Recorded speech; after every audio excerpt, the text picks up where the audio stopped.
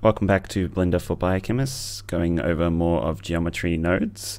So today I'll be showing the sort of intricacies of selections and how you can combine different selections to highlight specific residues, delete certain residues, and show off other ones.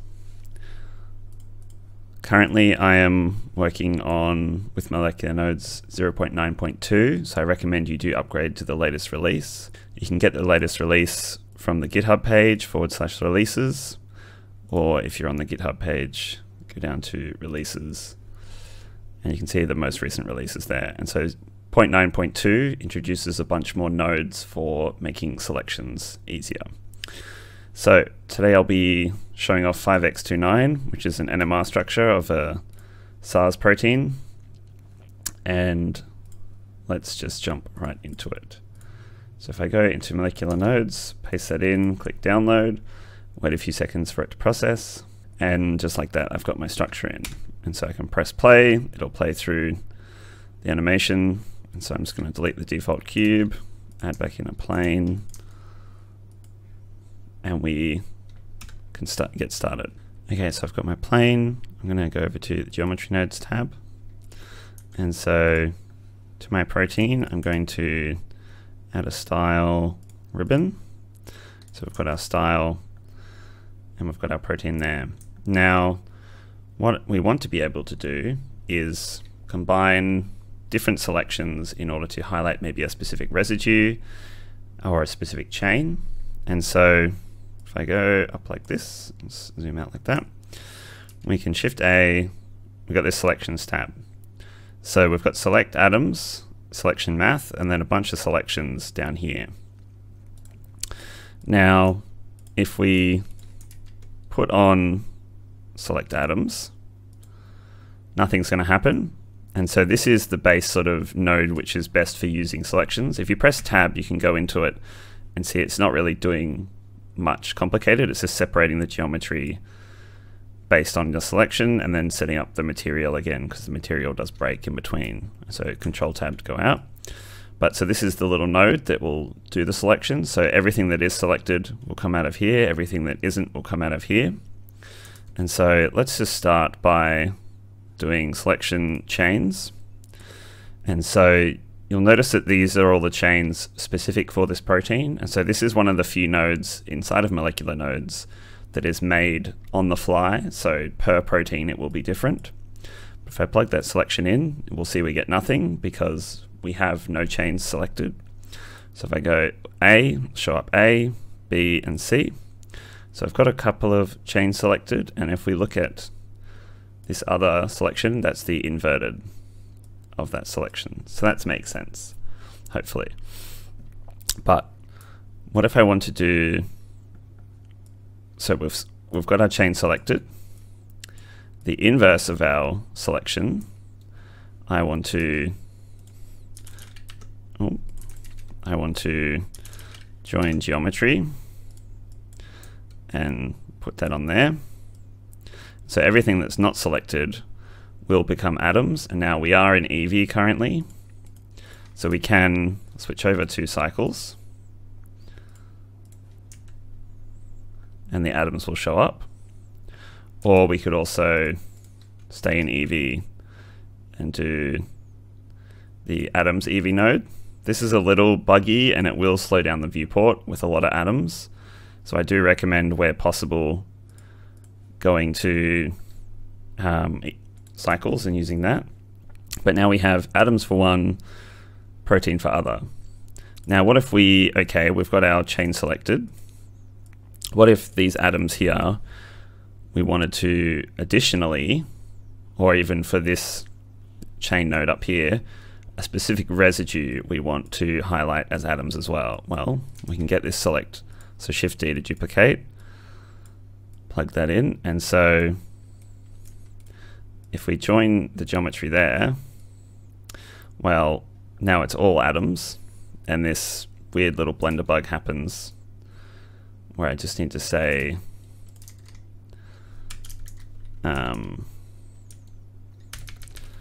geometry to instance to make the colors come back. That's just a little Blender bug that I haven't figured out around yet.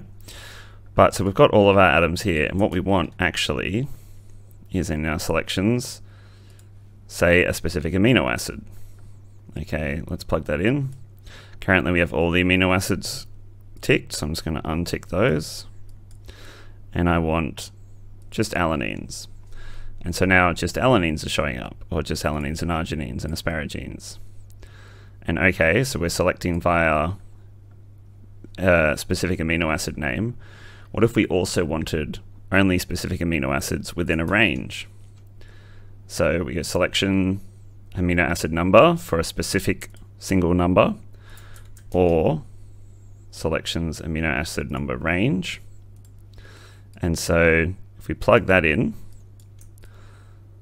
now we have, actually let's cut that, so we just have this. Now we're selecting everything that's within a specific range. Now this is the numbering resets per chain, so that's why we're getting for each chain.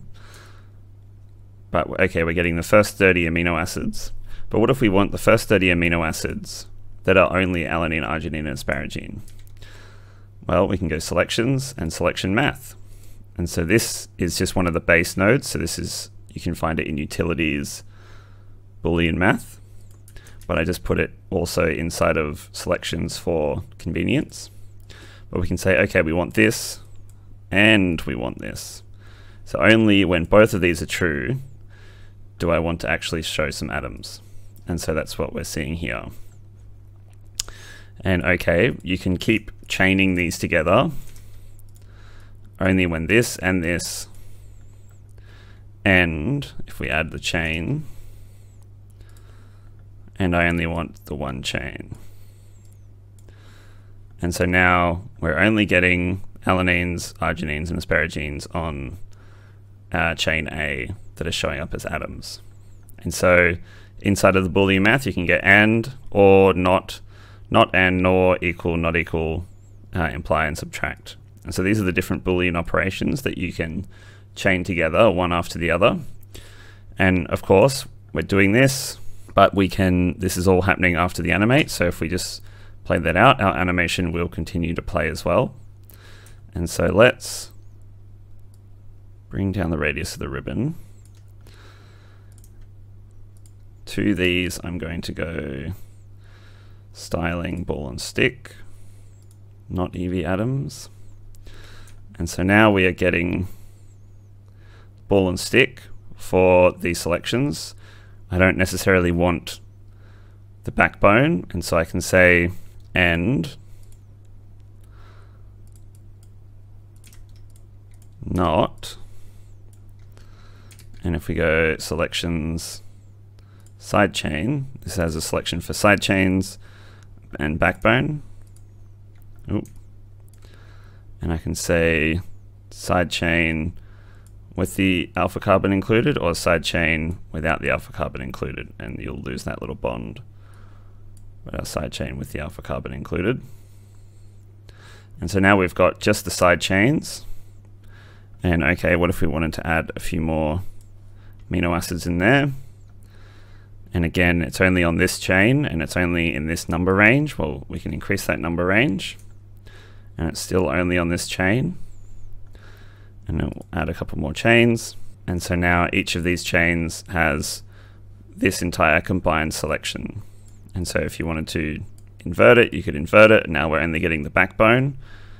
Or you could use this backbone here, and you would only get the backbone, or the backbone without the alpha carbon.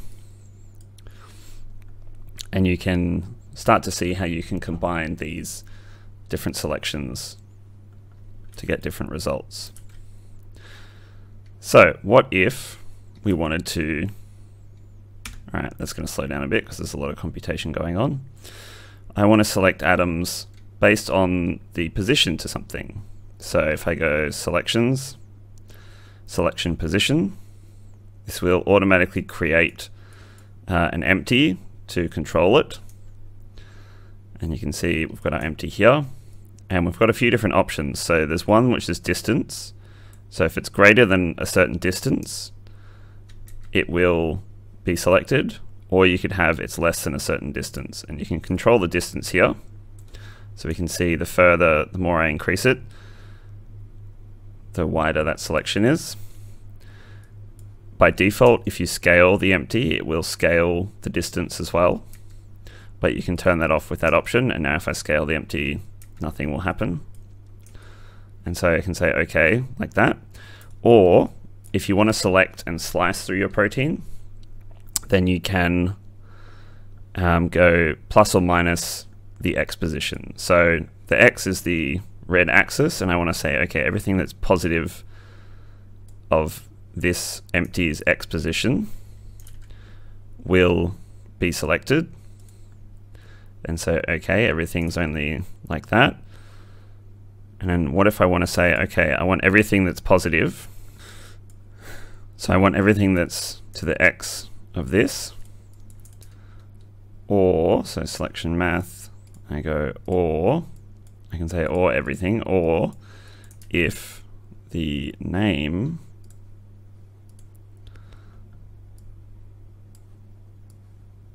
is alanine. And so now if I move that, it's going to hide away all of the atoms and just leave behind the alanines. Or if I wanted to say, okay, alanines and selections chains chain A. So now it's going to hide everything but leave behind the alanines on chain A. And so we can see how we can start doing some powerful selections just by combining the different booleans, which are these pink sockets, and selecting via that. So let's do an example where we can sometimes the shader crashes, but that's okay. Let's just reset all of this.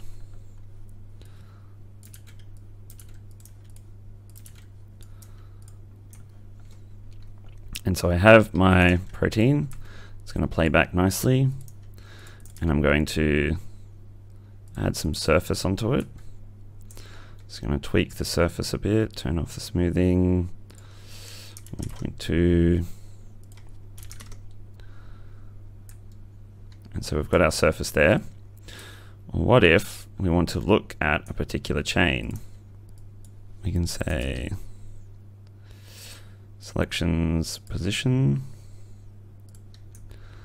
and we'll say on the X,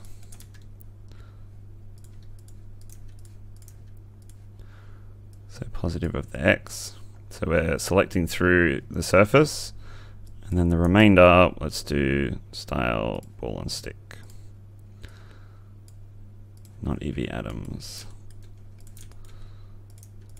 And so now GX, on this empty, GX, we can slice into the surface and show the ball and stick. Now importantly, if we go into X-ray mode, we're not generating ball and stick inside the surface because that won't be seen, although you could set that up if you want. It's only being generated when it's no longer being selected for the surface. And again, I'm currently doing this for all chains. So we can say selections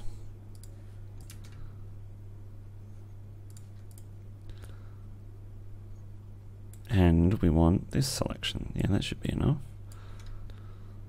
And we just want to change that to not. Okay, so now we reveal just one chain. Now you can see if I'm clicking this and then clicking this, my nodes disappear. You can click a little pin here, and so now if you click off it, your node tree for what you're working on will not disappear. But now we can have a little reveal where if you move your empty, and so we can say, okay, if we go F12, move to the start and say keyframe location with I, move to the end, GX, Insert location. Now, as it plays through, your surface is updating because your animation's playing back, and you're revealing the underlying atomic movement of one specific chain during your animation. And so hopefully that's a bit of an example of how you can combine the different selections. So there is also selections by the actual atomic names, but you can also just say the atomic number, but this is here for convenience. This is only the first 20 because it takes a while to make it, and so I didn't want to go through and make them all, and they're probably the most used ones.